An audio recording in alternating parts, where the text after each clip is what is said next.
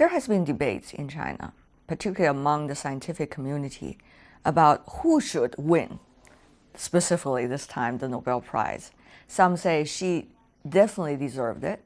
Others say this has been a joint project of quite a number of scientists over the years, and why she is the one eventually getting it.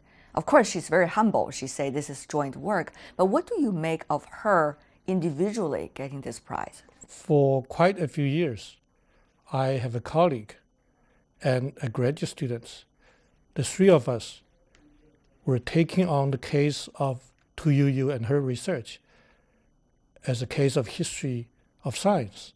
We did research into it, and it was clear to us after we listened to everyone involved, different sides of stories, seen documents and files and materials.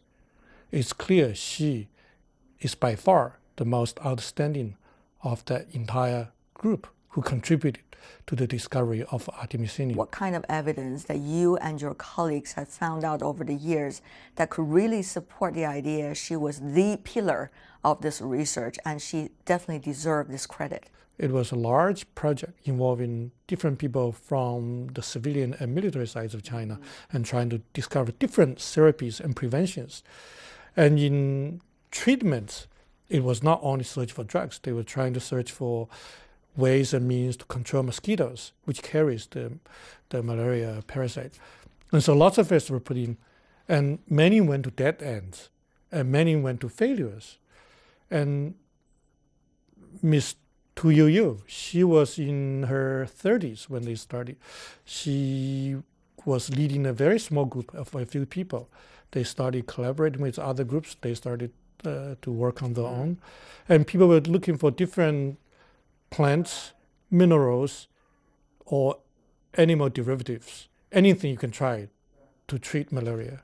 Yu Yagang and Gu Guoming came up with a list that they then tested, and they found some herbs have effects on malaria parasite.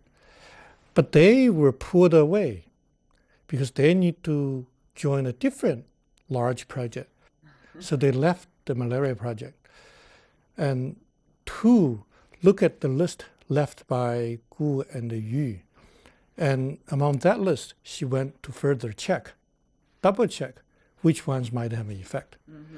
And then she came up with a newer, smaller list, which includes the herb we are talking about. And furthermore, once she sees the effect, she tries to extract the molecule from the herb, sweet worm wood. And she tried different ways, use water, ethanol to extract, and those were not very good. The extracts have effect, but it's not that high. She then changed to ether. Once she used the ether, the extract she got, every one of those preparations was effective on the animal model of malaria.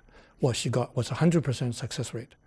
So once she got that result, that was the eureka moment. And others tried to replicate it, and they could all replicate it. She then, once having the extract, went on to purify the molecule, the effective molecule from the herb. So her people working with her, again, just 2 or 3 other people working with her, were successful in purifying the molecule, the single chemical that they named Artimesinin. And that turns out also to be effective. So they started with a list of herbs passed on by others. They went on to decide that herb was effective and then purified from that herb, which have tens of thousands of molecules, a single molecule that was effective in treating malaria. And that molecule, they've determined its chemical formula, so they know how many carbons, how many oxygens and hydrogens in that molecule. So that was the key, discovering the effective herb and purifying the molecule and getting the chemical formula. That's the key. I see. And then they have also have different people trying to use that chemical that she has purified to treat not animal models, but treat humans. She was involved, and other people in Guangdong and Hainan were involved. And once they got the molecule to be proven effective in humans, then chemists came up.